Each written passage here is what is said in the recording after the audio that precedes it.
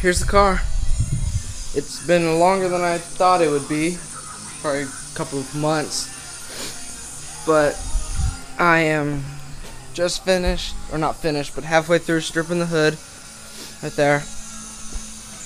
Then these holes, I don't know if you remember these holes right here, got that one done, and that one, and I found a little one right there. So those welds are pretty crude, but they're tough.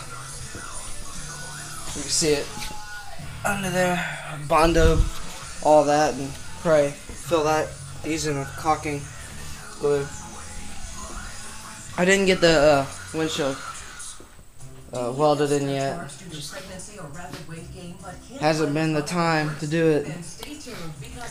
I welded that patch in. I don't know if you remember that one either. I got that one bonded up,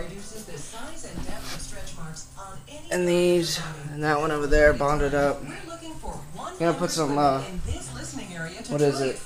The rust away stuff on it to stop it from rusting again. I said I was gonna show you the trunk next video. So there's a trunk.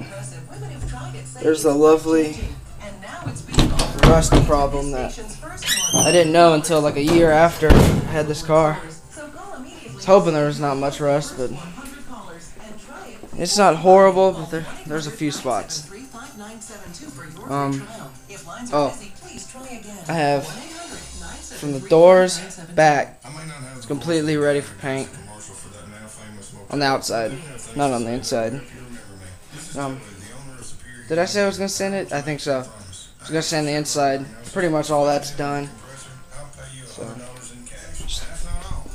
first weekend, or first time I've ever welded this weekend. So, that was fun. Cutting out metal and stuff. So, there's the car.